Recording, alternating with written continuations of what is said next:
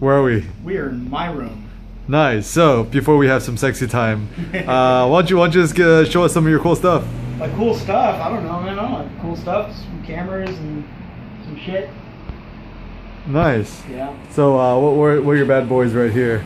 Oh, there's just some random stuff. My Why don't you come over, give us a little tour. I have a Nikon F3, Uh-huh.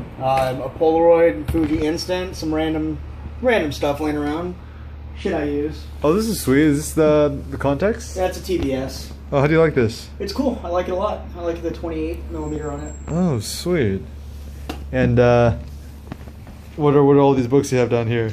Oh, I don't know. There's just some random photo books, some zines, Hamburger Eyes, Dado, Chris Agiu, more Hamburger Eyes, Emilio Bamuelos, some Keith Haring, everybody, Street Photography Now, let's see, Richard Kern, my favorite. Oh, that's pretty sexy. Beau Roulette, Office by Lars Tungard. Oh, that one's the best one. Grim Street, Mark Cohen. I got them laying around. Sweet. Oh, this is the antlers used for your shoot recently, huh? Yeah. Nice. Workstation stuff. So Joe, what's new in your life? Nothing much, man. Just working on photos, working on the next move, doing stuff. What is the next move? I don't know, putting together another book, I want to do more exhibitions this year. Zines, stuff like that. When you talked about how Hamburger Eyes closed down, right? Yeah, they closed. Well, not closed, but they moved. So Ray is setting up shop somewhere else. And then tell us more about your interest, I guess, in publishing and stuff. It's just it's selfish. I want to make my own books, put out my own stuff, and I want yeah. I want to do it cheaper. So that's pretty much it. So, what? Or so we were talking about it before. Tell us. I don't know. I just feel like it's if you want to do it yourself and you want to put together, cohesive bodies of work and you want to get it out there, it's like not everyone's going to gain the attraction of a publisher or a small bookmaking company, and zines and things like that are the way to go. Even if you got to staple them yourself and Xerox them, I mean, as long as you're putting it together and the work's good, it shouldn't matter what the quality is, But I definitely want to explore more of higher end printing and perfect binding, things like that. So the question is, what's the benefit of maybe doing self-publishing, like doing it yourself, versus let's say using print-on-demand service like Blurb?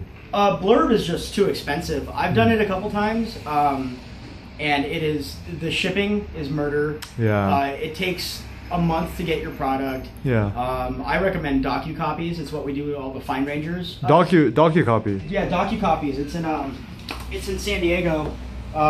They do you make your own PDF and you can send it to them and they publish on demand. Oh, nice. Free shipping, I believe. This is Carson Lancaster's Japan book. Oh, Carson did a book. Yeah, this little Japanese. When did is this? How recently did he do this? He just got back from Japan. He went this year and then came back, and it took a few months to go through everything. So this is one copy that he gave me. Oh, that's really nice. Yeah. How much they charge for like a size like this? I don't know. It all depends on basically the material, the binding, and the amount. I mean, the more you get, the more you order, the more discount you get, I guess. Is there like a minimum order? No, I don't think so. I think you can order just a couple at a time. But I would suggest order of 20 to 50 at least.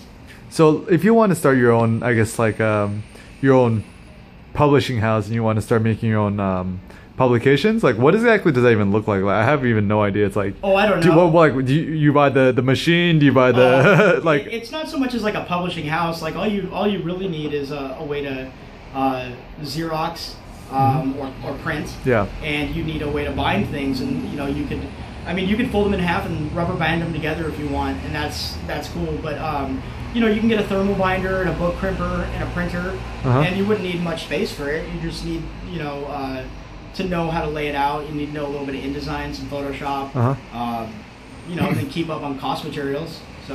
So how expensive it would be to get started?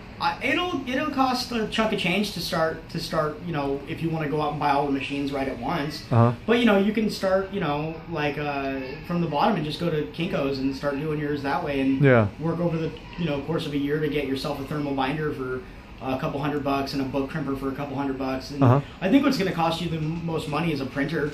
The printer. You know? But even then, you know, you can still outsource that. You know. Have you looked into like I guess like printing in like China and stuff like that? I know a lot of publishers doing that. I've seen a lot of good things come out of there, and you know the canvas bound, tipped in photos in the front of the book, everything like that. Yeah. So yeah, I mean, why not? But that's if you're doing a monograph, not a not a small art book or a zine or something like that. So that would definitely be something that you're gonna sink like 15 to 25 grand in. Yeah, that's a huge chunk of change. You know. So, Joe, since the last time we've done our last interview, what's changed? Nothing. LA and back wasn't working too well, I guess, in a way, and then just, you know, came back up here and just realized that it's what I kind of wanted to be still. I don't know. I just kind of want to, you know, be able to pack up and travel a little bit more. Yeah. Maybe not move per se, but like stay minimal, and just keep producing work and stuff. So what exactly is it about the Bay Area or San Francisco in particular? Like, why not like move to somewhere a little bit cheaper, like Oakland or? Oh, I don't know. It's just across the bridges, whatever. I mean, I don't. I just kind of like living here. I like my friends. I like, you know, close to where I work, things like that. And at the same time, it's like everyone's leaving. You know? Leaving SF. Yeah, well, everyone's leaving because it sucks. It's expensive. Yeah. You know, nobody roots for the underdog. Galleries aren't, you know, showing a lot of, you know, underdogs or up and comers or things like that. Yeah. And it's just harder to catch a break. It's harder to pay the rent. It's you know, everyone's fighting for the same penny. Yeah. You know, and so at the same time, it's like, I mean, I might as well stand here and fight it until I can't, and then, you know, go somewhere where if I have to. So. And how have you seen, I guess, SF change over the years? You know, I don't know. It's always had its fair share of, you know, opportunists and weirdos. At the same time, you know, I mean, the gold rush mentality. Yep. You know, Nice. It's always been. Niners. It's always been here, though. It's like, I mean, people are always, you know, trying to come here to, you know, either find themselves or be themselves that they've always wanted to be, and you know, at the same time, it's always had a steady influx of tech money coming in. You know? And so how do you feel about like these Googlers coming in and? You know, I mean, honestly, it's not just them, but at the same time, it's I mean, it's everybody. It's people collecting the rent money. It's people paying the rent money. You know, so. Other than that, I mean, I'm happy with what I have. I don't have a lot. That's good. You know. But at the same time, it's changed. You know, there's more. There's less grit, but that doesn't mean it's less dirty. You know what I mean? I think dirty and gritty are completely different things. Yeah. It's less real. It's less real. I don't know what that means. It's less. It's just lighter, a lighter version of what it used to be, I guess. I don't know. I mean, even you know, the mission's a lot different. The TL's different. You know, everything's closing. Yeah. I've been really impressed with all of your improvements in your photography the last few months. And I mean, how long were you knowing each other now, Joe? Like 4 or 5 years. 4 or 5 years now, right? Yeah. So I remember when I first met you at like the Lomo store, and now it means it looks like your work's starting to evolve a lot, not just street, but you know, personal documentary, portraiture, nudes. What's interesting you right now in your photography? Narrative. Narrative. Well, I mean, I think that's if you have a bunch of single images, yeah, you can just put them on the wall and say, hey, these are my single images. Yeah. Or you can work on a narrative, and it doesn't necessarily have to be, you know, straight documentary. It can be a lyrical narrative. It can be a feeling you lead somebody through your work with. But I mean, through and through, I'm a street photographer. It's what I started loving. It's what I started doing. Yep. And at the same time, I have other interests, you know, in portraits and friends and my family and life, and you know, making fine art portraits. You know, going to the beach with you know, deer antlers and stuff. Yeah. Those deer antlers right there is quite sexy. Like recently, you know, but at the same time, it's like I feel like how I started off shooting has informed the way I shoot everything else. You know, on the street, you know, you can't really line anything up. It's a game of chance, I guess. At the same time, you can stop somebody and speak to them and take their photo while you're talking to them, and you can ask somebody, "Can I take your portrait?" And they say yes, and then you could, bring your camera up. Yep. And you could say, okay, well, and then you wait for them, and then all of a sudden they stop posing, Mhm. and then right when they pose, boom, it's like, bam, take that photo. Or a couple of them while you're talking and catching them in natural position or things like that. And that's kind of how I like to make portraits of the people I photograph that are set up. I kind of very loose guidelines, and then it's kind of just watching and waiting for that moment, I guess. And it's it's good exercise to maintain healthy brain activity when you're when it's raining and you're not on the street. I know, right? Oh, this is cleared up. It's cleared up a bit, right? Yeah. But it's supposed to rain all week. Yeah, and so sometimes like when you can stay at home and hate yourself because you're not producing work. Or or you can produce work. And I produce photographs. A lot, but it's what I like to do to keep busy. Well, the cool thing is, you showed me a recent edit of your work, and it's a combination of 35 mil, medium format, black and white, color, digital, blah blah blah. And I think the way you put it together, it did create a narrative. So at this point, do you really not care about the medium you're shooting with, or is it more like whatever is available for you? Or I mean, if you say that you completely don't care about the medium, then I kind of maybe won't believe it that much. Yeah. I love shooting my Leica. I love shooting my my Nikon F3. Yeah. I really miss my F4. Yeah. It just felt good to shoot. I felt comfortable shooting it. I liked the way it was responsive. I liked the metering, everything like that. Yeah. My M6, I just like the fact that I can tuck it underneath a sweater and walk around and make photographs. That's right. But at the same time, it's I like different things, and like you can always find a way to put them all together. Definitely. To create something. I mean, if they're widely varied and different, then yeah, it's not going to look the best, I believe, together. Definitely. But at the same time, expired slide film and black and white can go together. I recently, I don't know, he might hate me for mentioning him, but Jason Reed is a. Why do I hate Jason Reed? No.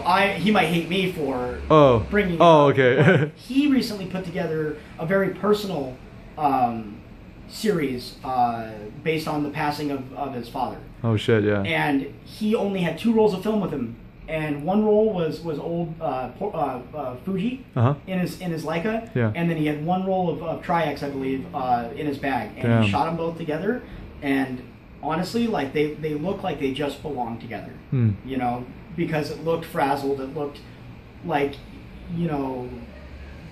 like you have the pieces, but you don't know how to put them together. Definitely. And it was very compelling. It was super compelling that when I looked at it, and I loved it. But and so like you can do these things. You can put these things together. And yeah, it's always great to stay consistent. My friend Emilio Buñuelos only shoots Tri-X, only shoots 1 lens, 1 developer, one scanning process, 1 printing process, everything, and he is regimented. But me, I am all over the place, and so I kind of found a way to harmonize that, and that's by just saying, you know what, shoot it, deal with it later. Well, maybe because you're shooting in such a different scatterbrain type of way, maybe it's perhaps a reflection of your creative process and who you are as a person is that constantly changing, and you're not so like super rigid about things. That's very valid. It's I am a pretty all over the place person. But at the same time, I think it bottlenecks and then goes centered when I'm focusing on the output. I don't know. I think I just want my photographs to look like my photographs. To be a reflection of who you are. And just say, you know what? Yeah, I made that photo. That's mine. That's my photo. It doesn't matter if it's black and white, or if it's color digital, or if it's black and white digital, or if it's my iPhone with a VSCO preset, or if it's whatever. It just doesn't matter. I make photos because I make photos. If I edit them to look a certain way, I do. If I don't, I don't. And it's just what I like doing. Because for me as well is I'm a big fan of 1 camera, 1 lens.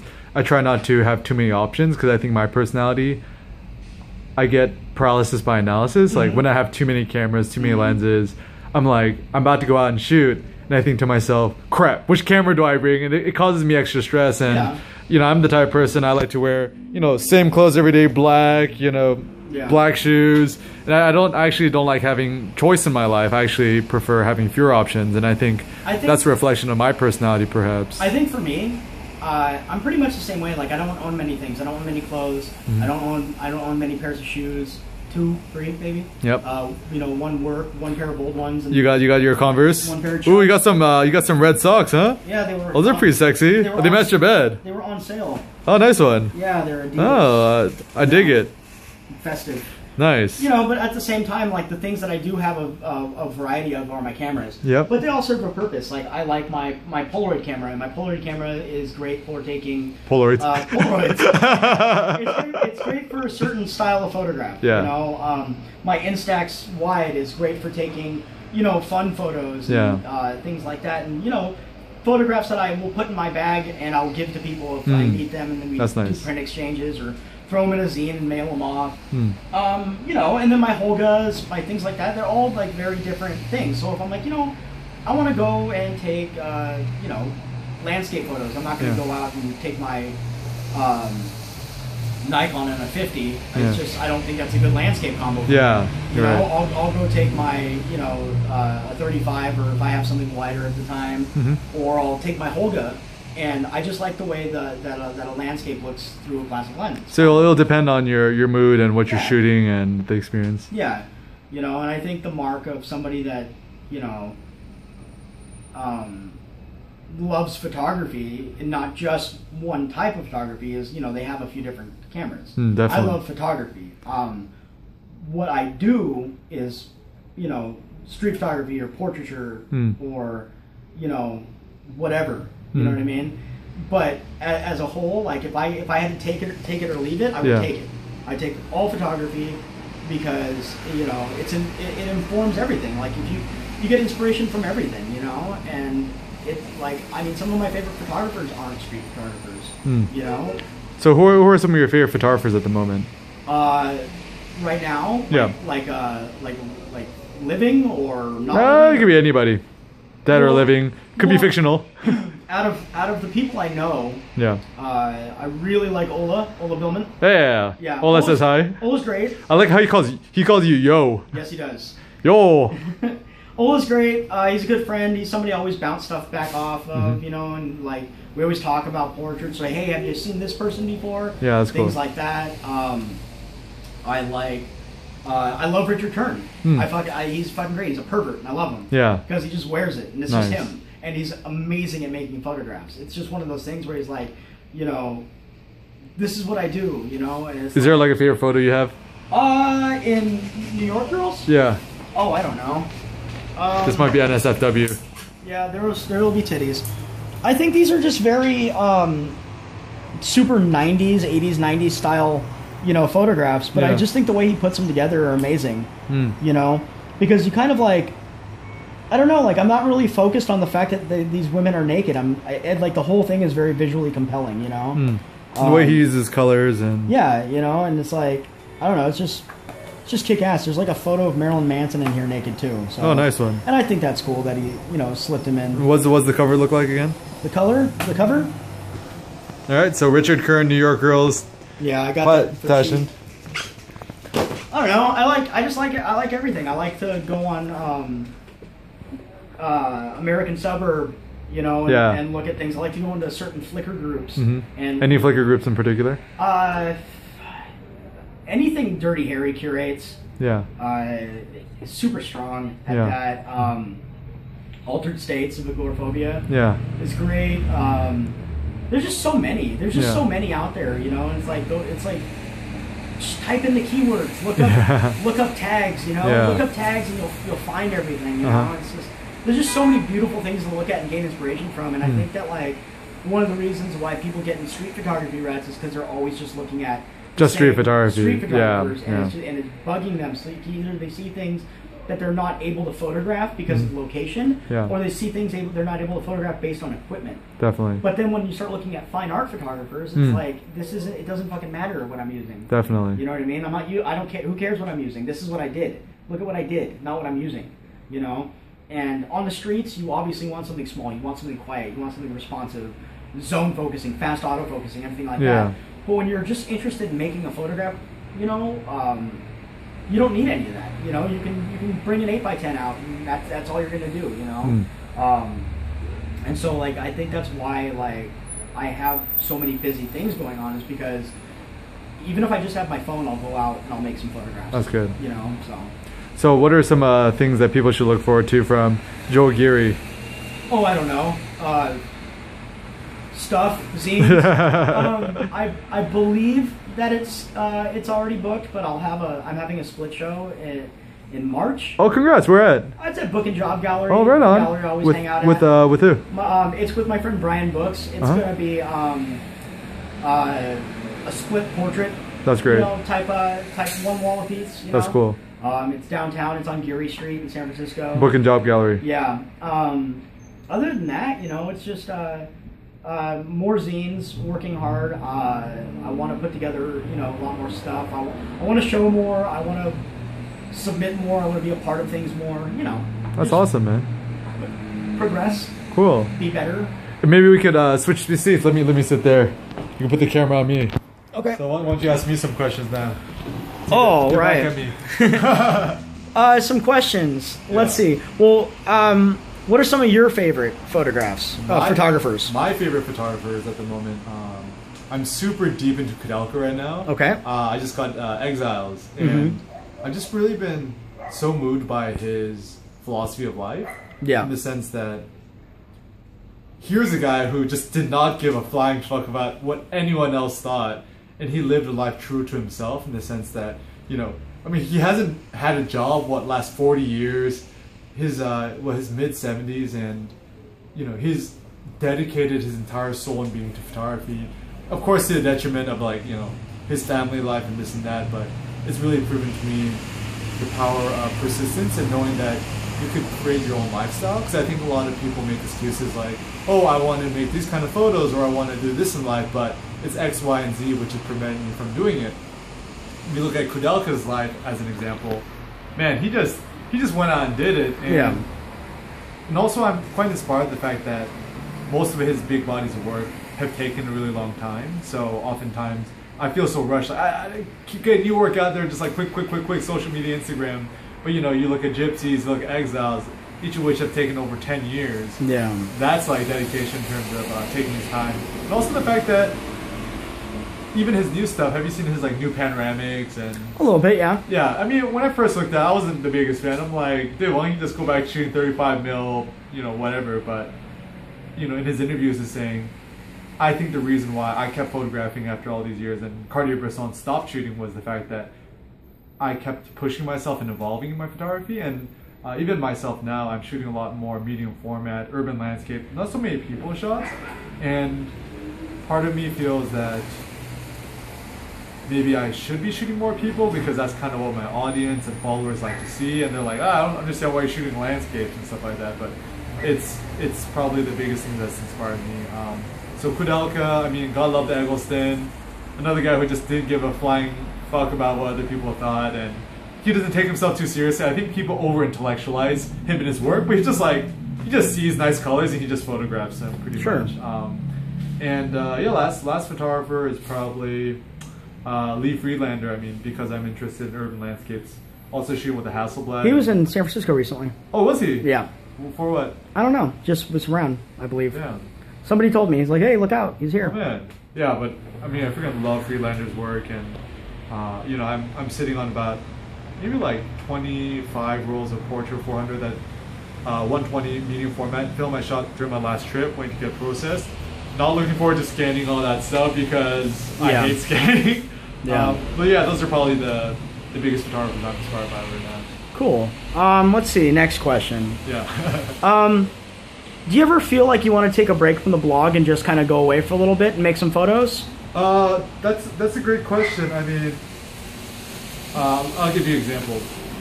So I just got back from doing like a 6-month trip abroad. I was in Stockholm for about a week and a half, London for 2 weeks, Dubai for another week and a half.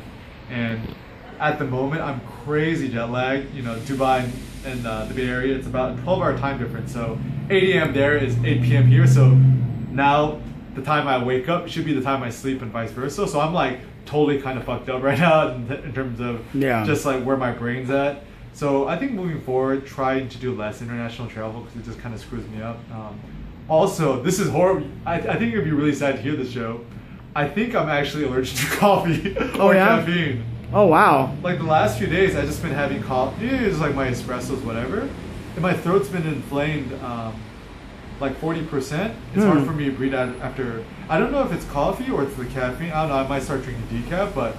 So that's been horrible. So I'm jet lagged and I haven't had coffee the last 2 days because I'm just trying to figure out if I have any food allergies. Cause, like I think I'm allergic to like cashews and nuts and milk and alcohol, like you're all the good stuff. You're just a sickly little boy, aren't you? I know. All I've been eating is ground beef, salmon, and like kale. Oh yeah, those are all good things. Yeah, but anyways, at the moment, I'm just like total. Besides seeing you, I'm in total like recluse mode after I do a long trip abroad. I just need to kind of put myself in a cave for about like 2 or 3 weeks. And at the moment, does that include not blogging, or does it include? So what that includes is not checking emails, not checking social media, just not using the internet actually. But at the moment, I'm actually writing a book review of Exiles. Okay. And it's going to be really thorough. I'm like an eighth in. It's going to be quite long. But essentially what I want to do more of is I want to focus more on writing and research, I guess, and doing more book reviews. So maybe taking a break from the blog in the sense that I don't want to feel obliged to always be uploading new stuff and always being on social media. So like I'd rather take the approach like posting less often but really high quality or just really in-depth stuff. So, you know, maybe posting like once a week. I want to do more book reviews. Do you feel that if you don't post a lot or if you're not always up with your 10 things you've learned or things like that, do you feel scared maybe that like your audience might go away because of getting bored? Like they'll go look for something that's always there? Oh yeah, always. I mean, I used to have this anxiety if I didn't post every single day and if I wasn't always on Facebook, Twitter, social media, that like everyone would disappear, people would stop attending my workshops, I'd be homeless, literally on the streets, my girlfriend would dump me, like all these is worst case scenario stuff. And even at the moment, I'm like, you know, I always had this fear that you know, let's say street photography is just a fad, and then, you know, I can't make my livelihood doing workshops anymore, then going back to, let's say, working at a cubicle and stuff like that. So, you know, I am scared of that. Would you go back to the assembly line, hell no. Hell no. I'm not, you gotta fight. No. If I were to go back to doing, I guess, more traditional established work, I'd be probably a teacher. Yeah. Because I love teaching. That's where my heart's at. Either that or maybe a barista, but now that I'm like maybe allergic to coffee, that might... Oh, you can still make it. I don't drink anymore, but I'll still pour somebody a beer. Yeah, that's good. But at the same time, I've kind of... So that's kind of one of the... I realize that I'm not going to become homeless. And my girlfriend Cindy supports me a lot too, so... Good. Sugar mamas. I'm a lot less anxious about that now, fortunately. Well, that's good, because a lot of the times, I think that it's a good thing to relate with any photographer when it comes to posting. Like, if I don't blog every day, that all of a sudden, does it not exist? Yeah. You know what I mean? And so I feel like... okay, let's hypothetically... Anonymous hacks Eric Kim photography blog and was like, we're taking this guy down. And all of a sudden you have no more Facebook likes. Where do you go from there? Do you wake up and you say, you know what, fuck it, I'm still a photographer, and that's why I started this, because I'm a photographer. Do you still have photography if you don't have a blog, or is it synonymous with you? Well, if that happened, yeah, definitely I'd be freaking the fuck out and oh my god, I got hacked, you know, and stuff like that. But I've kind of realized that, I mean, this is a little ironic to say, is that social media it's because of social media I can make my livelihood. Sure. But as time's gone on, I realized how unimportant social media is in a lot of ways. So, I mean, I guess for me, I should treat my blog differently than social media in the sense that for me, the blog is like my home. It's something personal, and you know, it's self-hosted, so everything technically belongs to me on the blog. Whereas with Facebook, Twitter, Instagram, that's all owned by third-party people. And I think at the end of the day, I'm still making photos every day. I shoot a lot on my phone. I love VSCO. I use the analog 3 preset a lot. Yeah. I actually been having a huge kick uploading to Instagram, shooting film. I love that. But I think for me, at the end of the day, my biggest purpose in life isn't so much my photography. It's more educational side of things. Because I think at heart, my parents, they're all been teachers, and the greatest joy I get is sharing some sort of insight or technique or tip or whatever that gives a young photographer or a photographer starting off some insight and some inspiration. So at the end of the day, yeah, I would consider myself probably more focused on teaching and education than my personal photography. But of course, I want to make some decent photos along the way too, right? Yeah. So what's up for you for the new year? Do you plan on putting together like a small little zine, or do you want to do a showing? Or I mean that's a great question. I mean, with anything, like what do you want to do? Fuck the people, fuck the viewers, fuck the view count, the Facebook likes and all that shit. What do you want to do? Like, what do you want to do personally? Okay, I'm so glad you asked me that, because no one ever asked me that. What do I want to do? I want to write books. Okay. About? I want to write books. Like. Well, I want to write books that mix photography and philosophy. Sure. And maybe if you could describe it like, so I'm a total addict junkie for self-help books. I love self-help books. Okay. They've helped me a lot, and I always get lots of wisdom and insights from that and philosophy and stuff like that. So I don't really see many photography books that talk about the philosophy of photography in terms of like why you photograph in a way that's like common speak. You know what I mean? Like, it's always reading these philosophy/photography books about like super academic. It's super dry. It's like, it's just really boring. I don't like reading any of it. And no one ever talks about in photography how to be happy and to feel fulfilled and to be creative. And so almost I want to maybe even create a new genre, like photography self-help maybe. But the problem is, do you feel that you can become happy because of photography, or do you feel like, because for me photography just makes me happy?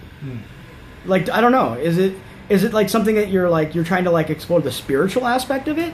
I guess so. I mean, the question I always ask myself, because photography does bring me a lot of joy as well, and the process of shooting, get my film developed, sometimes even scanning and uploading, sharing, getting critiques, it all brings me a lot of joy. But I get this about maybe once a week now, is that like, I'm like, why am I doing this? Like, why do I make photos? And is it really for myself? Is it for my audience? Do I want to make it super personal, or do I want to make it more like sociological and outwards looking?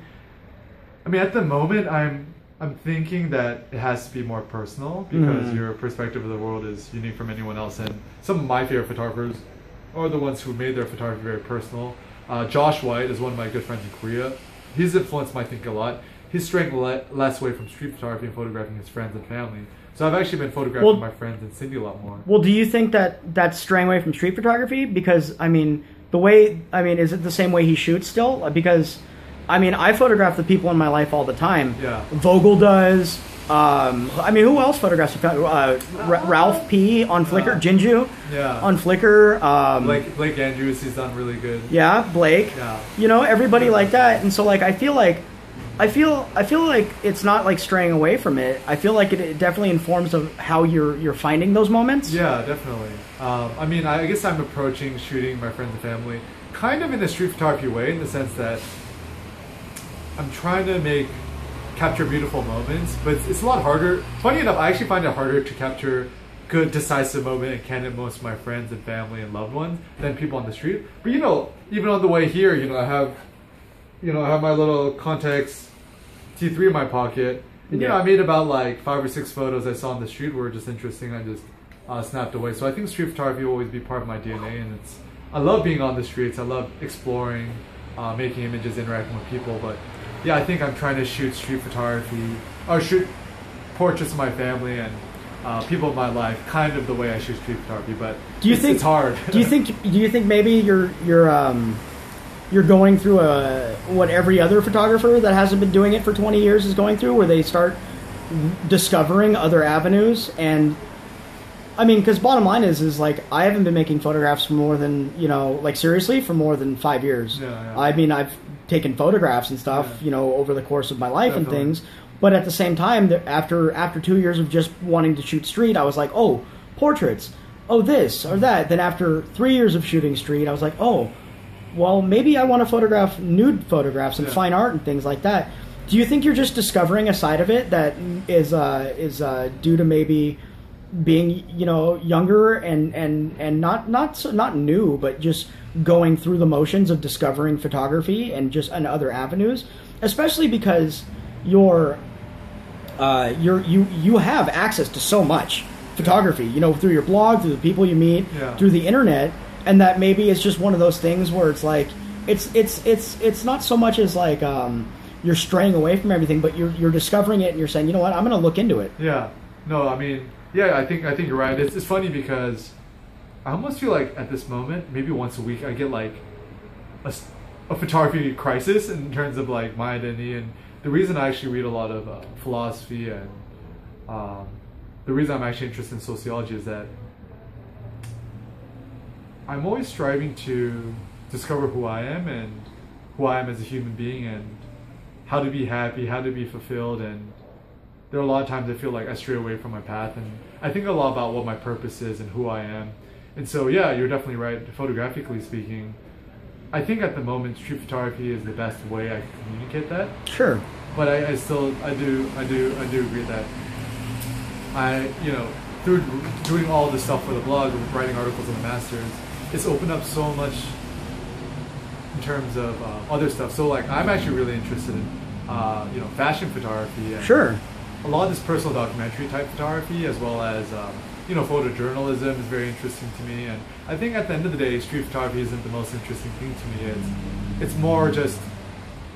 I guess I'm more interested in sociology, psychology, philosophy, and street photography is at this moment the best way to capture in a photograph how I feel about the world. Sure. But at the same time, I'm augmenting that with more personal photography. I think personally for me, street photography has helped me understand how to capture how I'm feeling in every aspect of every photo I take now, especially because it's not only a means to understand your surroundings and relations to me, but it's a way to accept them. That's a good one. Because if your viewers aren't familiar with the Strangers Collective, there is a member named Jared. Oreo, and he is working on a blog now based on photographs of his basically every day of his son's life. Oh wow! It's called A Boy and His Dad. Oh, that's really sweet. And it is. What was the URL? I think it's .com or it might be .tumblr. A boy what? A Boy and His Dad. A Boy and His Dad .com or .tumblr.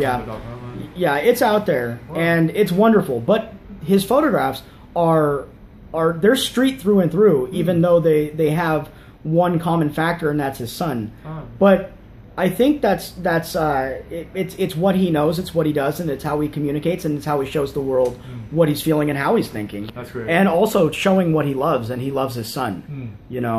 Like Justin Vogel photographs, Vance all the time. The kid's beautiful. But and at the same time, it's like, what is a street photographer to do when he has a child? You can't leave him at home. You can't say, oh hey, stay in the stroller or something like that while I go snap this photograph. You learn how to integrate, you learn how to adapt, and you learn how to carry on. And if you don't, you stay stagnant, and that's whatever. Some people can't do it, and some people love it so much that everything is the street to them. And Wintergram would be a great example of that as well. The guy made photos everywhere. Elevators, zoos, the street, a car. Don Hudson. Don Hudson's that guy's the jam. That guy. God bless the internet for showing me that man. All he did was spend his whole life making photographs, and look what he's done with it. He's now got this super amazing body of work, and it's a reflection of where he's been, what he did, and everything. He didn't say, okay, I'm going to get up and I'm going to go walk the Embarcadero, or I'm going to go walk to the financial district today. That man said, all right, well, here's my camera. I'm going to live, and I'm going to make photographs of it. And I think that's a wonderful way to look at stuff. And maybe through your introspective time that you're having now, you'll discover that as well. Who knows? Yeah, definitely. Yeah, because I think at the end of the day, I think the best photos are the ones that come from the heart. Sure. And yeah, and that's what I'm looking more for my photography, is capturing more emotion and the way I see the world. More emotion from somebody or more emotion from you? I guess both. Okay. Because for me personally, I think it's all got to come from, you know, inside first. Oh yeah, yeah. Because I'm a very cold, dark bastard inside. Yeah. You're the worst. Last question, and then we'll go walk around a bit. Last question. Where's your Leica? Collecting dust at home. Collecting dust at home. All right. Yeah, I mean, at the moment, since I'm carrying my Hasselblad in my backpack, it's like cool, freaking heavy. And then I have the Hasselblad in the backpack, point and shoot in the pocket, and I'm like set. All right. But yeah, I mean, I brought my Hasselblad when I traveled abroad. For the last 6 weeks. I'm glad I brought it for the experience, but I'm not going to do that again. It's just way too heavy. Yeah. I think moving forward, just the best travel camera, just Leica. Just bring a Leica, film, that's all I need. And just my phone. If I'm taking photos of my food and coffees. Well, I can't drink coffee anymore, so I don't know what to do. Well, we'll see. All right, well, we're going to sign out. Say see you later, Street Togs. See you later, Street Togs. Signing out. Signing out. All right. Peace out. That's fun.